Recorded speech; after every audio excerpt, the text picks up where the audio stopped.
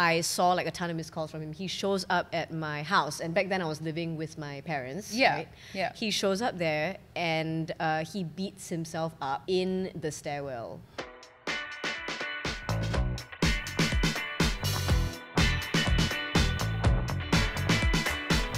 Hey, what's going on? Sonia here with you, and oh man, welcome back to Men Explain. It has been a while, just like a relationship. We took a short little break, but we are back.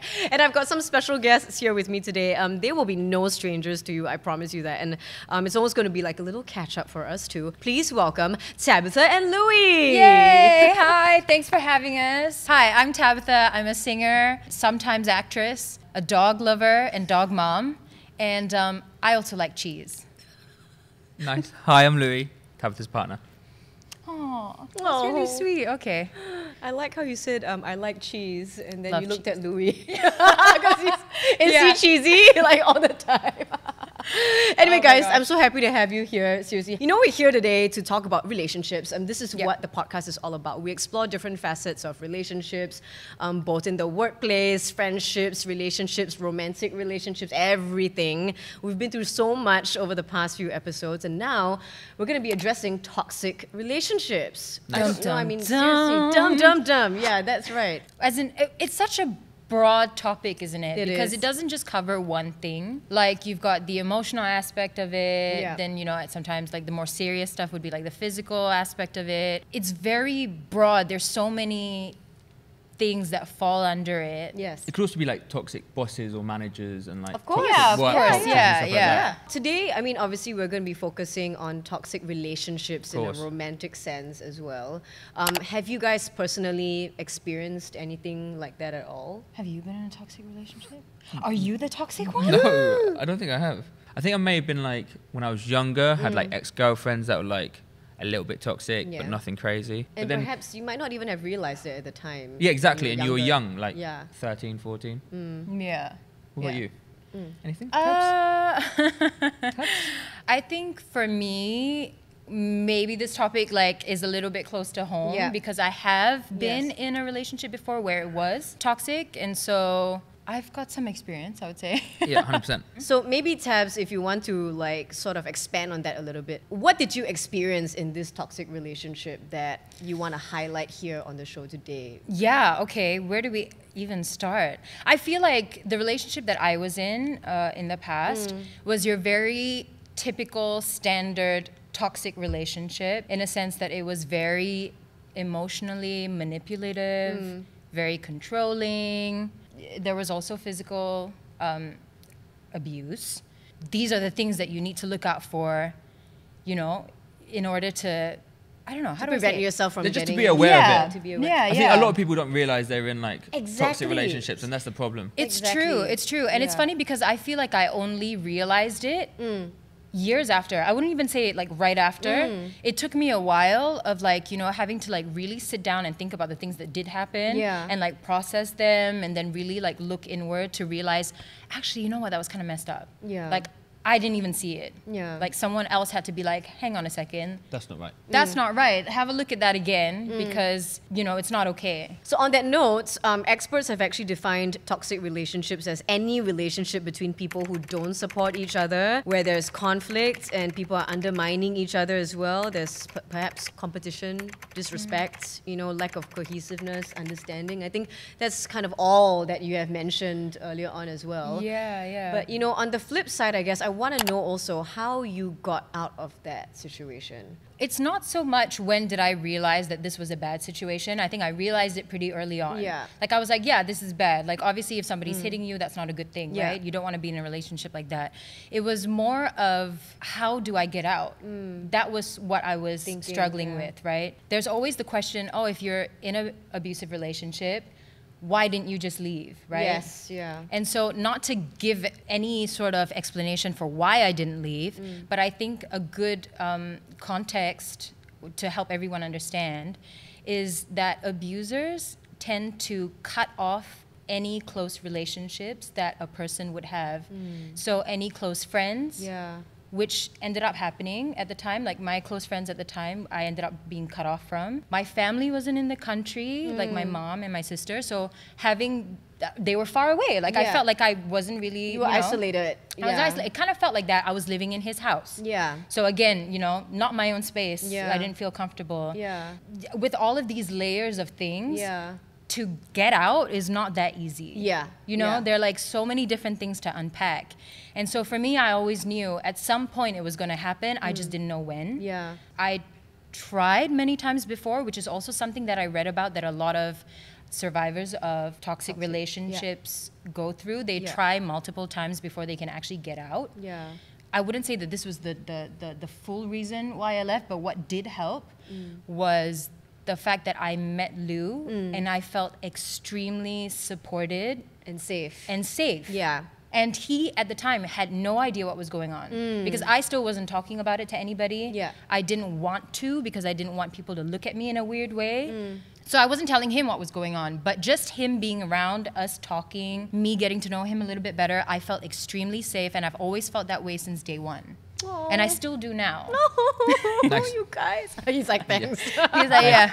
Okay, I'll spill some tea now before I ask you the next question. Yeah, so yeah, yeah. I had an ex boyfriend quite early on. I think like I was still quite young before I even started doing this. Yeah. It was really nice. Like I was totally in love with him, everything. We met at a club though, like as I usually do meet people in clubs. It seemed great, you know, like for a Yeah. while I was over at his place so much. But things started to show, like the cracks started to show when he was constantly like checking my phone. Firstly, I hate that. Like, you Yeah. know, even though I may not even have anything to hide, you still feel the need to check my phone. Yeah. Firstly. Secondly, he would get super crazy and insecure when I don't, for example, reply a message fast enough. Girl, And- I know all of these. Was this when you were doing I radio know. though? No, So this this was is like before. pre, This like- was way before. I was like, still were you in still school. in, like, school? I was Oh, in school. okay, Yeah, right, yeah, okay. yeah. Yeah. And then this was the deal breaker. Okay, one night I didn't respond. Yeah. Because I don't know, I was out with friends or my phone was on silent. I can't remember. I saw like a ton of missed calls from him. He shows up at my house, and back then I was living with my parents. Yeah, Right? yeah. He shows up there and he beats himself up in the stairwell. I've heard another story like this. What is wrong with these fucking I idiots? don't know, like, and my dad was like, my dad was just Yeah. like, boy, can you stop doing this? Yeah, I'll be like, if I was your He was dad, like, I'd be like, boy, bro, I was what like, are you yeah. doing? He was like, can you get it together? And I can imagine Papa Chu Man. He was like, with the Get it together, straightest okay? face. Yeah. Like, get your yeah. shit together. And he didn't even know the context, what was going Yeah, on. He had to yeah. have a sit down with him and ask him like what happened. When he found out it was because I didn't reply some texts. I'd be Yeah. like, my dad was "Rah, like, get come out on, my seriously, house." you know. But also I felt for him because I don't know Felt at for the your time. dad or the boyfriend? No, the ex-boyfriend. I would have felt for your Because dad. at the I also feel for my dad, okay? Imagine I how feel for awkward my that is. Like parents. him just walking out in like his Yeah. boxer shorts and like a vest. Do you know what I mean? Just like eating dinner and then there's like this little waste man's there like, This little wanker, I know you're gonna say that. yeah, he was about to He was say about to say He wanker. caught himself. Yeah. No, I mean, I was so young back then. I felt so bad for this guy. I was like, oh my god, this guy's beating himself up, you know, like Yeah. beating himself up like this. Can you beat yourself up with your own fists? No. Maybe he was going through something, you know. I can't speak for him because Yeah. we know that there's so many levels of mental well-being that we also have to address, and I can't Yeah. explain why he did that or what he was going through at the time. But that was his way of acting out to me not responding, or you know, Yeah. the possessiveness, the insecurity, and it just got too much, I think, at that point in time. And there and then my parents were like, we need to have a talk to you about but you know that's another form of Yeah. manipulation though. yeah. Because it's like, no, it's Yes, making you no, feel it guilt. really Because is. Tabs went Exactly. through, Tabs Went went through the same thing. Yes. That's Yeah. why I'm like, this story's mad. Yeah, so Yeah. I felt like it was my fault that he Yeah. was beating himself up. And Exactly, manipulation. Exactly. Dickhead. I was like maybe 18. I had no like Yeah. freaking idea what was going on. I was like, this must have been my Yeah. fault. Yeah. But you know, we moved on from there. Like we broke up shortly after. So Yeah. thankfully at the time, I mean, I have very supportive parents. Yeah, I was gonna say, did you Yeah. break up because you had the support from your mum and dad? Yeah, so to give them credit, they didn't yell at me or say like, what kind of choices are you making? Like seriously.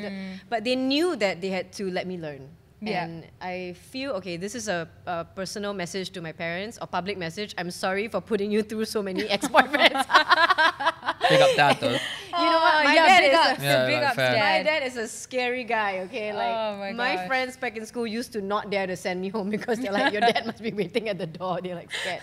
So that sort of segues into the next question, which is about insecurities Yeah. in a relationship. What do you think causes that kind of insecurity in a partner? Oh wow. Where do you think that stems You from? can go. I think you could break that down like so much. Whether it be like Yeah. their upbringing, whether Yeah. they got hugged enough as a kid, whether they got praised enough as a kid. Right? I don't know. Maybe people just want to be controlling. There's that theory like everyone is self-destructive in some way, right? Yeah. Where like you've got a good thing going on and you're happy in this little bubble that you form, that you're almost like it's too good to be true, so you go looking for Right, something, or right. like little things annoy you, whether he may not pick up the laundry or he may not do the dishes, or like like as simple as those little tiny tasks Yeah. could be one of those things that like snowballs you to having a reaction. So Yeah. let's say you guys have a suspicion on each other on something, or like you're unhappy about something. Yeah. You would first talk about it, right? Like Yeah, you guys obviously. have this open relationship. You Yeah, talk about like everything. communication's fucking key. Right, Like yeah, you yeah. don't talk in your relationships, it's never gonna work. Who is more of the person that raises things up and confronts the other, or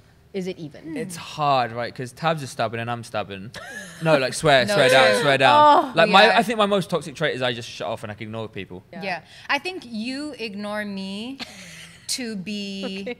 I'll show you. I'll ignore you. But my style of handling stuff is to take a moment to just not speak, because if I speak straight off the bat, I'm gonna say something I regret.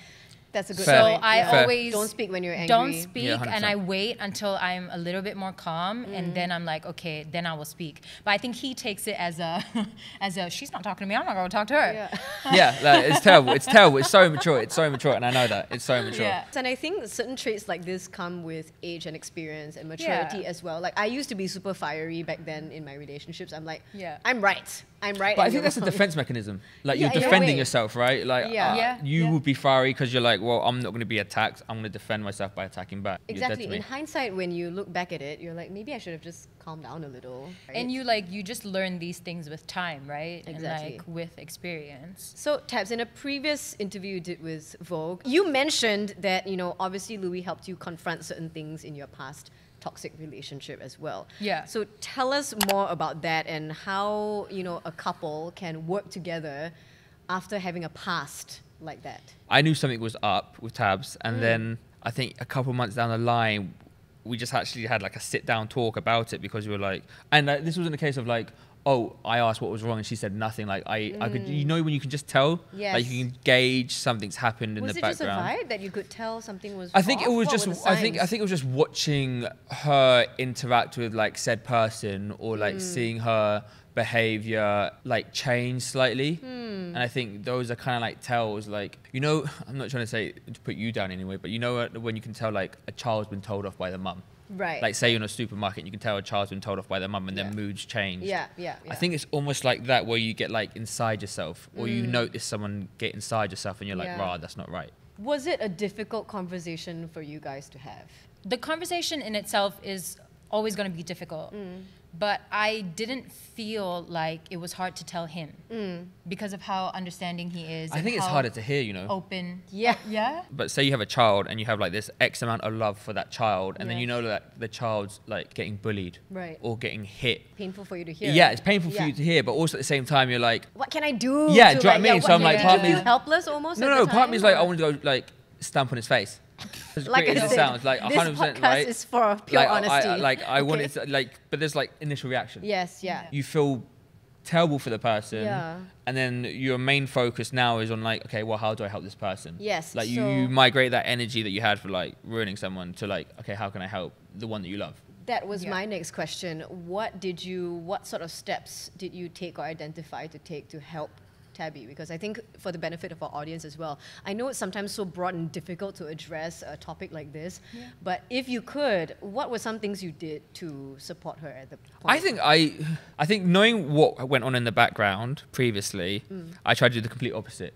In the sense of like, I don't think Tabs had much control of what she was allowed to wear, what to do. I don't think she had control of her own money, for example. Even though like we work together now, I don't deal with any of that stuff. I put Tabs on a pedestal because I'm like, I want her to be the most independent, like boss ass bitch that she could be, because she should know how that feels, and she is that. Does that make sense? I don't want her feeling small again. Yeah.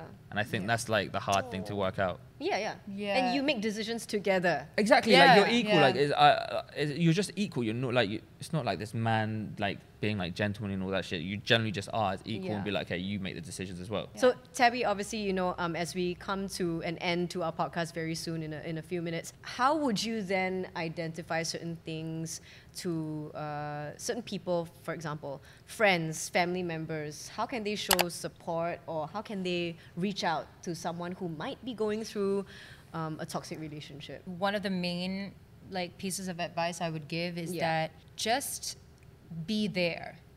There's going to be moments where like survivors feel like they are taking 3 steps forwards, and then it's going to be like 10 steps back. Yeah. And then they'll try again. It's like 5 steps forward, 1 step back, and it's going to be like this wave of like, you know, up and downs. Yeah. Okay, Of trying to leave or whatever, right? But I think there needs to be constant support, because if they feel constantly supported, they're gonna have a bit more courage to do it, because you can't just tell someone to leave. They need to feel like they can. No, I get you. Maybe like, you know, if there's somebody that's listening out there, then you are somehow in the same relationship where, you know, it's toxic or whatever. This is advice I would have given myself back then. Be open and speak to somebody about it. That was my thing. I did not want anyone to know that this was what I was going through, so I refused to tell anyone.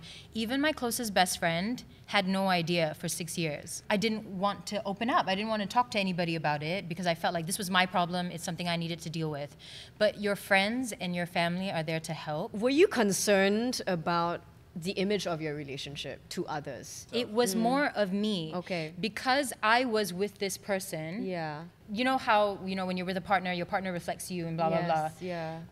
I just wanted people to look at my choice and be like, yeah, okay, she made a good choice. But I think that's where like everyone fucks up at the same time, because you want to be relatable at the same. Do you know what I mean? Like Tabs had her EP come out, the things I should have said EP, where Tabs was very honest and open about it, and I think it was the most relatable piece of work that she'd done, right? Where so much so that everyone would comment on it and be like, I've been feeling exactly the same thing, or I've been going through that, or I've had friends that go through that. And I think that allows you to connect more and shows that just by being yourself and showing a bit of weakness allows you to be stronger in like the long run. Yeah. And that's something that I've learned. Yeah, 100%. After. Anything else that you guys would like to add, maybe even as a couple, to our audience members before we wrap up? Your friend may be defensive still. Right. Like, but don't give up on them. Don't give up on Yeah, them. like check in, like say if you fall out, be a good friend in the sense of checking on them maybe like a month down the line or 2 months down the line, because maybe their dynamic has changed. I'm not saying it's on them to do it, but like say if they reached out 3 months down the line where your mood has changed, you might have been like, yeah, this has been happening. Yeah. So don't give up on them is what I'm trying to say. Yeah.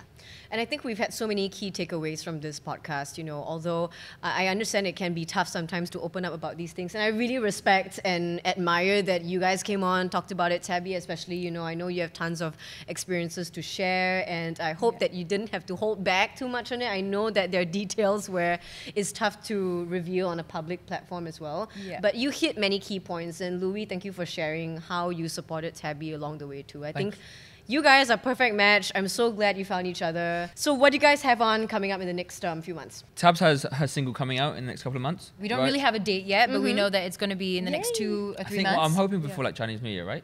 Hopefully, fingers crossed. Fingers crossed. Thank you so much for joining us. Lou and I had a blast, didn't we? I had fun. Yeah, lots of fun. You were going, oh, I'm going to do the like, subscribe, and comment, and then I'm doing the notification stuff. Thank you so much for joining us. Lou and I had an absolute blast. Yeah, I had fun. Yeah. If you like this type of content, make sure you like, share, and subscribe. Don't forget to turn notifications on, please. Yeah, we're going to wait here until you hit the bell. Have you hit? Yep. Louie is a pro. You guys are pros. I'm just going to let you host the next episode. Okay, cool. Thanks for having us, Sons. Please leave a comment below. Tell us what you think, and also tell us what you'd like to hear and who you'd like to see in the upcoming episodes. And we'll see you next time.